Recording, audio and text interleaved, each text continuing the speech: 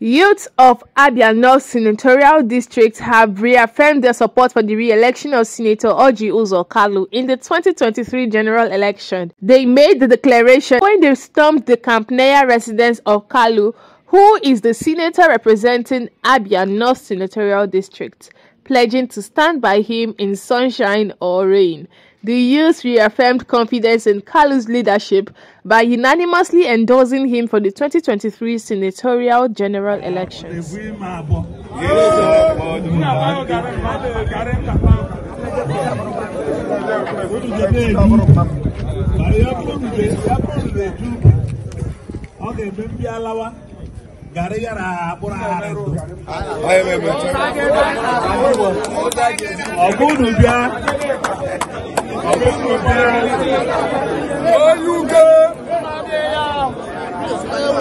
Kindly subscribe to this channel, News4NG. Do not forget to like and share this video. Also drop your comments down the comment section. Thanks for watching.